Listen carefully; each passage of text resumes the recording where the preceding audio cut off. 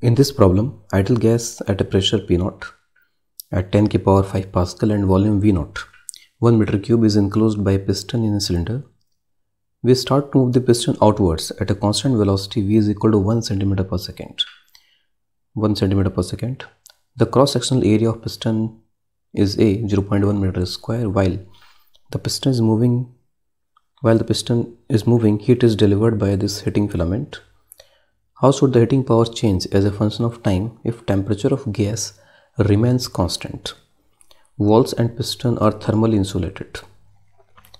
So heat is being delivered to this gas by this filament since temperature is constant. If temperature is constant, the process is isothermal. And for this isothermal process, we can write PV is equal to constant. Pressure and volume. This multiplication is constant for isothermal process.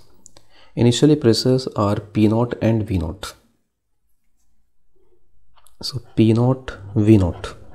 This would be equal to, I am taking pressure at some T is equal to T. This is P and volume as V.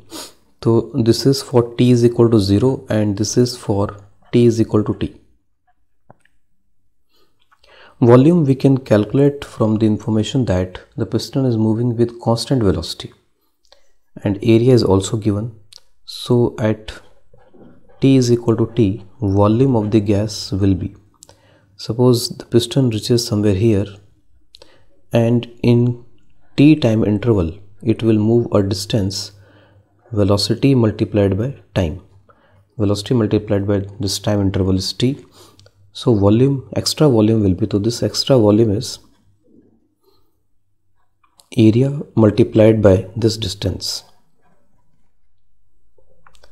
So this will be initial volume plus the extra volume due to movement of this piston, A into V into T. So this is the volume at T is equal to T.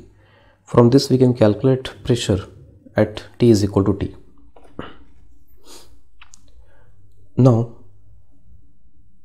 for calculation of power, how power is being delivered, we should use the equation first law of thermodynamics. From first law of thermodynamics,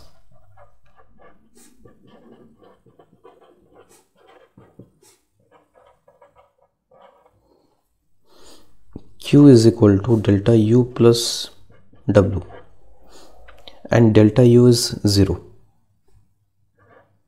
for isothermal process. So Q is equal to W.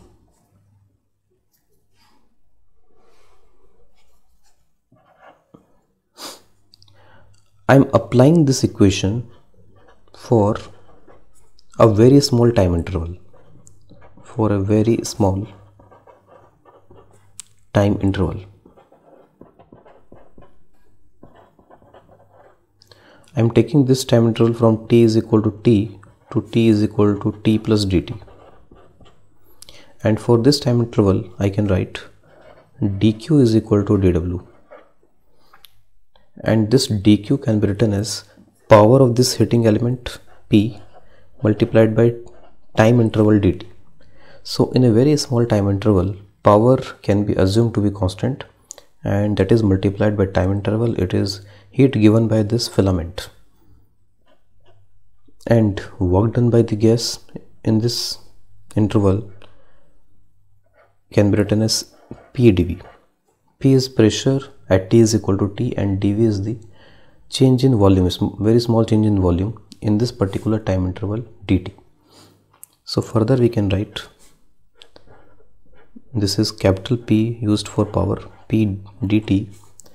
This pressure we can calculate from the equation above. So this pressure is known to us from this equation. dV we can write the small change in volume and this small change in volume is area of piston multiplied by distance moved by the piston. This dt will cancelled and this power P is equal to Now we have to put the value of this pressure, and this pressure will be P0 V0 divided by this V, and this V will be V0 plus EV into T. So this is P0 V0 divided by this V, and this V is V0 plus, and this V is V0 plus EVT. Now this term is here A into V. So this is the power as a function of time. We can put the values.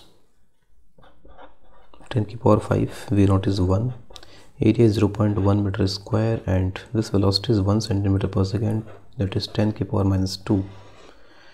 V0 1, area 0.1, and velocity is 10 to the power minus 2. So final answer for this problem will be 100 divided by 1 plus 10 to the power minus 3 into T. So this is the final answer to this